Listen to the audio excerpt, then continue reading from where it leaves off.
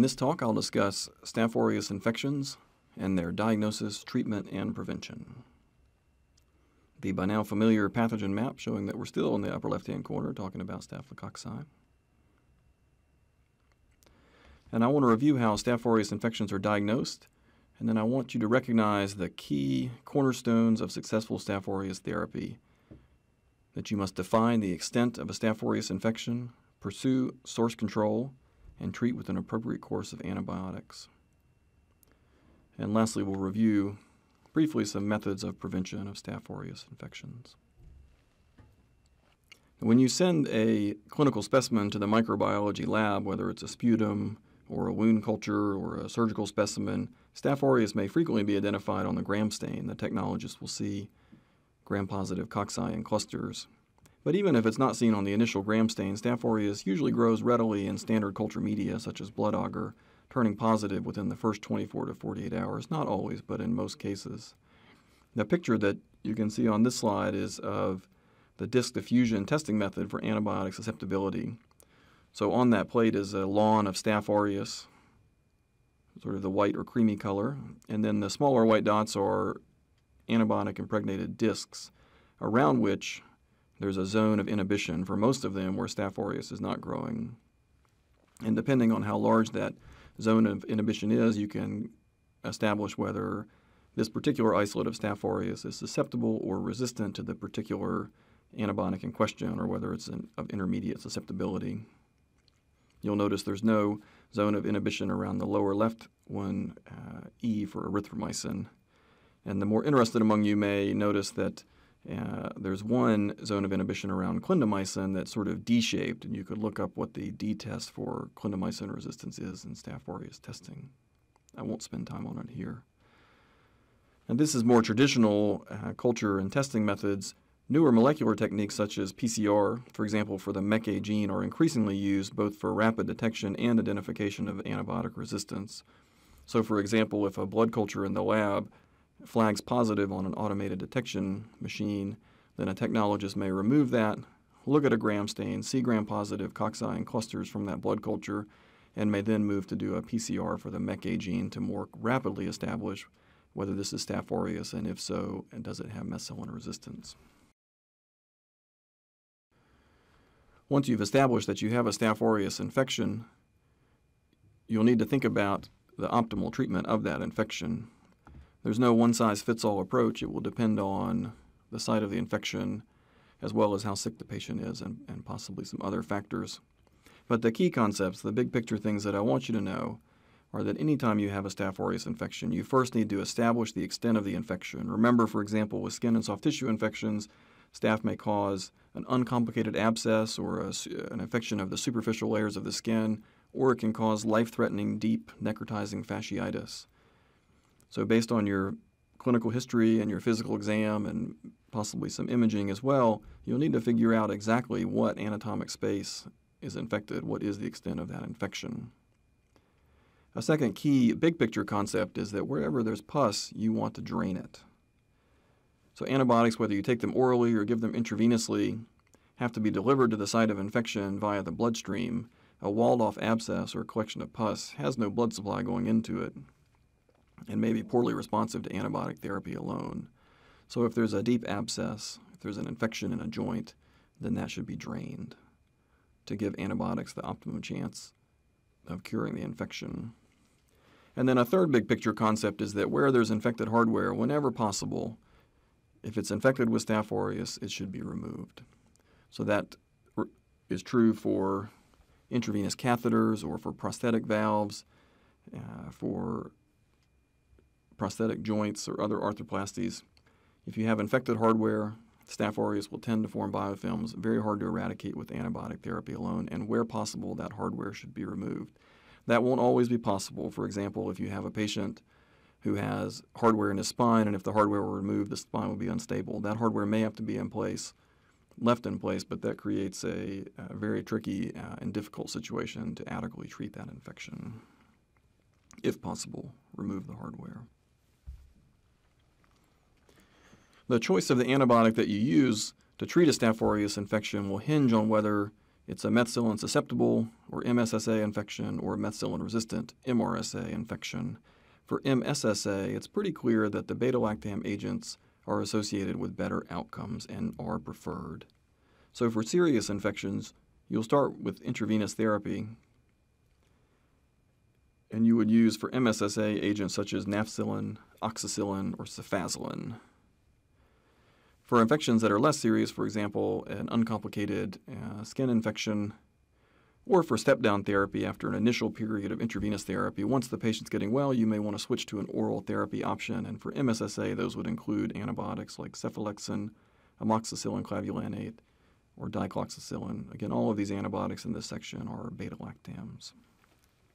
For MRSA, the beta-lactams aren't an option with the exception of a couple of the newer cephalosporins that you may see in your clinical practice. But in general, for MRSA, using the same approach, intravenous therapy for serious infections, the two mainstays here are vancomycin and possibly daptomycin. There are other antibiotics, but these are the two that you'll see most frequently. For oral therapy options, these include linezolid, clindamycin, trimethoprim sulfamethoxazole, or the tetracyclines. On this slide, I've listed a few types of Staph aureus infections and the general concepts of their treatment. So for impetigo, an infection of the superficial dermis only, topical antibiotics such as mupirocin may be adequate, and those patients would not even require systemic therapy. The same may be true of uncomplicated skin abscesses. So incision and drainage for a patient who's not systemically well may be all that's required, and those patients may not need antibiotics at all. Drain the pus, there's a local infection, and the patient is well. That patient is likely to do well with or without antibiotic therapy. Contrast that with complicated skin infections where the patient is febrile or systemically ill. Those patients should receive antibiotics. For uncomplicated bacteremia, as previously defined, treatment here for this serious and life-threatening infection is all intravenous therapy and should be at least 2 weeks from the date of the first negative blood culture. So for MRSA, you would use vancomycin or daptomycin, the two agents that are FDA approved for this indication. For MSSA, you would use a beta-lactam, usually cefazolin or nafcillin or maybe oxacillin, depending on what your institutional preference is. For complicated bacteremia, patients who have a little bit worse prognosis, therapy should be longer, 4 to 6 weeks, and this is all intravenous therapy. For pneumonia, the optimal treatment duration is not well defined. Usually you would give between 1 and 3 weeks or 7 and 21 days, depending on the severity of the infection, as well as the response that the patient has to therapy. A patient who gets well more quickly might receive a shorter course of therapy, and someone who remains on the ventilator or doesn't do well with their initial pneumonia treatment may get a longer course of therapy. And it's a little bit tongue-in-cheek, but in the last example, I've talked about an infection of indwelling hardware if you can't remove the hardware or if you don't remove the hardware.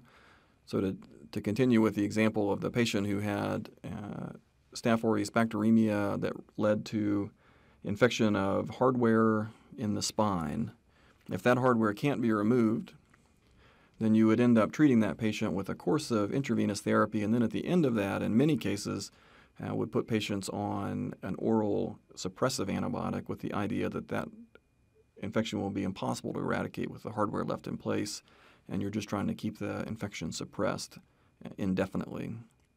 There's plenty of gray area and different approaches in that situation, but the larger point that I want you to take away is that curing infected hardware that has Staph aureus is a nearly impossible task without removing the hardware. Given how hard these infections are to treat and the morbidity and mortality associated with Staph aureus infections, there's been an understandable emphasis on the prevention and control of these infections. There's some general measures which are not specific to Staph aureus, but that will help decrease the incidence of Staph aureus infections.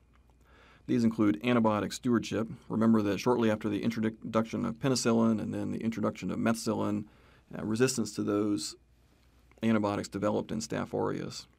So in general, the fewer courses of antibiotics, the less selection pressure on the bacteria, the slower resistance will be to develop. This is true not just for Staph aureus, but for other infections as well.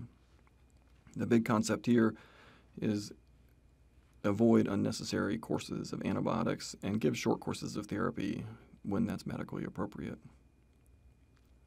A second general concept is that you should remove or avoid placing in the first place any unnecessary prosthetic material. So a patient in the hospital who has a Foley catheter in the bladder and who doesn't need it anymore, that catheter should be removed before it gets infected, whether that's with Staph aureus or with another pathogen. Or if a patient doesn't need that central line anymore now that the patient's doing better, go ahead and remove that line and prevent the infection. And a third big picture general reminder is that hand hygiene is important, washing the hands before and after patient contact to avoid moving Staph aureus from patient to patient or room to room. Now, measures aimed specifically at MRSA or at Staph aureus include contact precautions. So this is for patients who have been identified to have an MRSA infection.